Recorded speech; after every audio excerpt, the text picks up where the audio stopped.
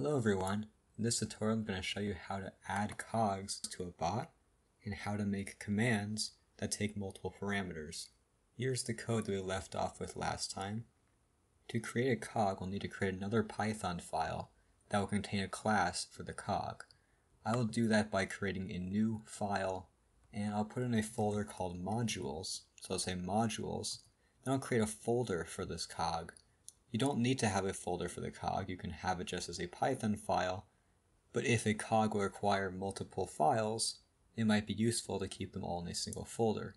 So for all of my cogs, I'll make a folder, and we'll call this one ping, and we'll create a file in here called cog.py. Again, you don't have to call it cog.py, but you'll see later in the video why I'm naming it this way.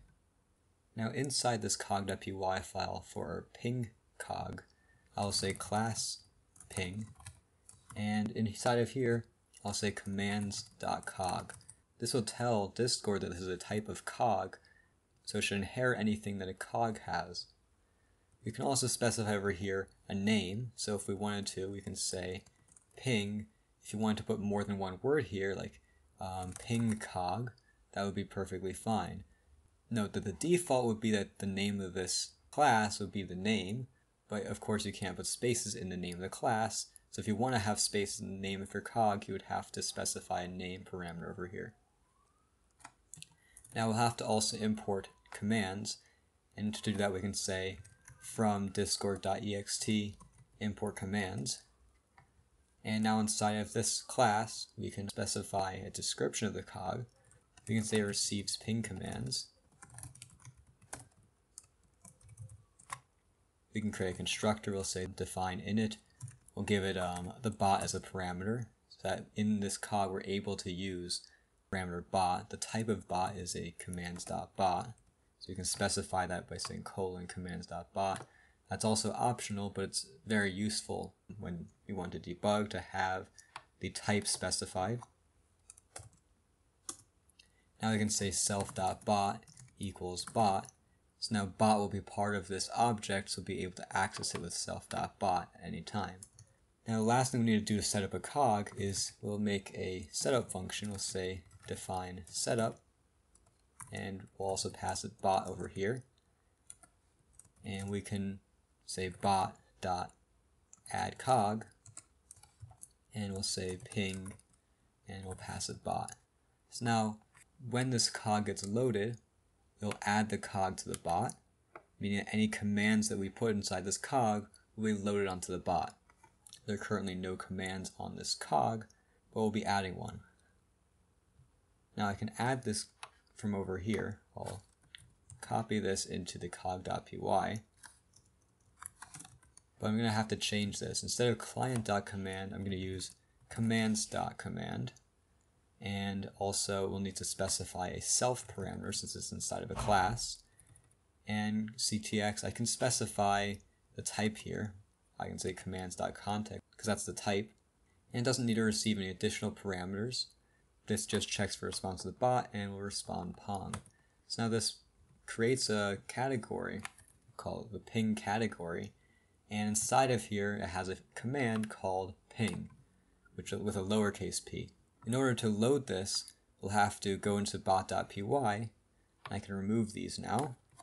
If we wanted to just load a single cog, we can say client.loadExtension, and we can just say the path to that cog, well, really the module. We can say modules.ping.cog, because modules is the name of this folder we put it in, and inside of that we made a folder ping, and then the name of the Python file is cog. So modules.ping.cog will refer to this module. But now, like I mentioned earlier, the reason I named it cog.py and made a folder like this is that it would be very easy to automatically load all of our cogs without having to come back here to keep adding more. So I'm actually going to make a for loop that goes through all of the different folders in modules and loads any cog.py file it can find. So to do that, I'll say for folder in os.list directories. So this will list all the directories in modules. So modules is this directory which we have over here, and it will list all the directories inside. So it'll say ping and any other folders we create inside of modules. we can say if os.path.exists to check if this path will be found. We can say os.path.join, and we can say modules, which would be the first folder to look for, and then folder, because we're looking for a folder inside of there. And if there's a cog.py, then we'll want to load it. So to do that, we can say client.load extension modules.folder.py. So whatever the name of the folder is, it will load that module. Make this an F string so we can have the folder name inside of the string. So now we no longer need to come back here to add more cogs, because this will automatically find any cog we create in this modules folder. So now let's run the bot. In Visual Studio Code, I can press F5 to start debugging. You'll see tutorial bot is connected to Discord. And now let's test this out. We'll say help and see what happens. Now you see we have ping, which contains a ping command, which checks for response in the bot. So before it was in no category, but now we have a category called ping that contains this command. And later on I can show you how to make your own help command so you can put that in its own category as well. That's all there is to creating a cog. So let's create another cog and we'll make some more advanced commands. So now I'll create a new folder which we'll call random.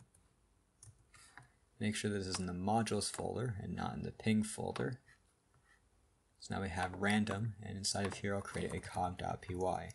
And now this automatically will get loaded when I load the bot because it's inside this modules folder, and I have a folder which contains cog.py, which is the exact pattern that I'm looking for. So now over here I'll copy this cog because we have the general format over here. This one we'll call random. This will be the random cog. And we'll have some commands such as rolling dice and flipping coins and getting a random item from a list. So we can say returns random results. So now over here we'll also have to say random, and we will change this command. The first command I'll show you how to make is a roll command. So now this command will take in dice, so we add a parameter to this list. We can say dice, which would be a type string, which will be the first argument that they pass to this command. And they pass arguments by simply putting a string of text after the command. So for example, to call this command, they would say $roll, because our command prefix is $, as we define in the bot.py, and then they'd specify the parameters. So you can say like 2d6 will be the dice parameter. And every other word, if you add a space, let's say did 4d6, that would be a second parameter, which would not work with this command because it only takes one. We will show later how we can take multiple parameters and even take unlimited amount of parameters. So now we have dice as a parameter over here. So now what we want to do is split the dice into the amount and the type of die. So the format we're going to take these in is like 2d6. 2 refers to how many, and 6 is how many sides a die will have. So if you want to roll 3 20-sided dice, we would say 3d20. So how are we going to do this? We'll have to split the string at the letter D. So we can say amount, comma, die equals dice.split at the letter D. And now you need to be careful here because if they input an incorrect value, this would throw an error. It would specifically throw a value error, and we can check this out in the terminal by starting up Python. For you it might be py or just the word Python. Python 3 is how I'll be loading Python in my terminal. And now I can say, let's say 2d6.split D, and you'll see that this, as we expect, it makes an array with 2 and 6. But what if they had more than 1 in here? It makes an array with 3 values. If we wanted to unpack these values into 2 values, this will throw an error because there are too many values to unpack. It expected to have 2 values, but instead we had an array of 3 values. This throws a value error. And the same happens if we have too few Ds. If we have only 1, so not enough values to unpack, expected 2 got 1. So both these will throw a value error. So if we want to avoid that issue, we can put this in a try and an except. So this part would be the try, and we can put an except over here. We can say except value error, and over here we can say await ctx.send, dice must be in the format, let's say blank d blank, and we'll say example 2d6, like that. So now if they do not use this command correctly, it'll respond with a message telling them what the correct format is for dice. And otherwise, we'll have these two values unpacked. We have an amount and a die. So now, we just need to roll these dice. How are we going to roll the dice? Well, how many of them are those? We have this saved an amount.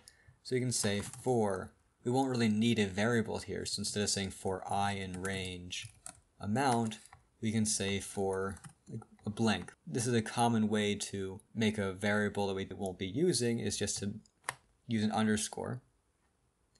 And now, instead of amount, we should say int amount, because amount is actually string right now. But note that when we use the int on a string, it could throw a value error. So you see over here, if we say int with like a string, let's say hi, it throws a value error that says invalid literal for int with base 10 hi.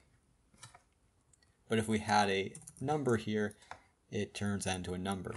So since we already have this in a try-catch with the value error exception, we won't need to add another try-catch, and we can do this in the same try-catch, and it'll also give the same error message, and that's fine. So now that we have a loop, we can roll all the dice. So in order to make a random number, we'll have to import random. So I'll say over here import random. Over here we can say roll equals random dot random int, rand int, and we'll have the lower bound over here and the upper bound over here. So the upper bound will be the number of sides on the die. So you can say int die. And now this will give us a random number between 1 and the integer that's the maximum of the die. And now we can, let's say, make a string of all the rolls. We can say rolls equals, start out as an empty string, and every time we roll, we can add that to the string. We can say rolls plus equals, let's say, as a string we'll have the roll, and we can have a space. And we could simplify this with an f string by just saying over here f and put the roll over here, and now we just have the roll followed by a space. At the end, we can say await ctx.send and roll, and this will send a message back with all of the rolls. Now let's test this out. I'll press F5 to run our bot. And we'll type over here roll 2d6. And you see over here we have a 5 and a 4. And let's roll this maybe 100 times, see what happens. See, the lowest number we get is a 1 and the highest number we get is a 6. So it looks like this is working correctly. You might also want to know the total of the dice if you're going to be rolling a lot of dice. So let's say total equals 0, and every time we make a roll, we'll add that to the total. So we'll say total plus equals roll, and over here we can put over here rolls, which will have rolls after that, and then a new line, \n will be a new line, and we can say sum is total. Now if we refresh this bot, we can say, let's say roll 100d20, and it gives us the list of rolls over here, and it summed up to 1,000. Do it one more time, it'll sum to 1,073. Now this command is specifically taking one parameter. What if we wanted it to take multiple parameters? I'll create another command over here, which will be a random choice from a list. So I'll also have to say commands.command over here, and we can say async def. It'll have to be asynchronous because we need to await these send commands, and we'll say choose. Now over here we'll have to take self as a parameter. We'll take ctx, which is a commands.context, and we'll take in any number of arguments. So to do that we can say star args. So this star will mean any number of arguments after self and ctx will be turned into an array called args. And if we wanted to, we could actually specify a number over here. We wanted to say like first as a string. We could do that, and then everything after the first parameter we turn into an array. We won't need that for this choose command. We'll just say star args. And now we can just say choice equals random dot choice of args, and that should pick a random one from this list. We can say async ctx dot send choice. Sorry, there should be await, not async. And let's refresh the bot. And we'll tell the bot choose, let's say 1, 2, or 3. And it chose 2. Because every one of these words is a argument, so what we have here is a list. If we wanted to, we could say print args, and that will put in the terminal the arguments list when we call the command. If I call this command again, so this time it chose 3, but over here we can say that the choices were 1, 2, and 3. Now one thing to note is if we wanted to pass a parameter that has multiple words, we would have to put it in quotes. So let's say we want to choose between first option. You can put that in quotes, and that will be the first argument. We can have second option and third option, and that way the bot will know that each of these are options and it can choose one. It chooses the second option. Now we can look at our help command one more time. And now we see we have a random cog, which has a choose and roll. Looks like we forgot to add documentation for choose, and we didn't change the documentation for roll. So I'll go ahead and do that quickly. Roll should be rolls a given amount of dice in the form blank d blank. And we can even add like an example usage. We can say example, and we can use some markdown over here. We can say question mark roll 2d20. And now reload this bot, and you notice that we can ask for help on a specific command. So we want to, we can say question mark help roll, and it'll tell us specifically for the roll command. It looks like this won't really work right now with this format of help command. I'll not put this markdown over here yet because this current help command won't really support that. But when we get to a point where we have custom help commands, we can do much more fancy things like that. And now let's copy this over here, and I'll say chooses a random item from a list, and we can say choose first option, second option, third option. And now we can say help. In the default help command, it tells us just the first line of the thing, and if we ask for help on a command, let's say roll, it will give us all of the details we gave.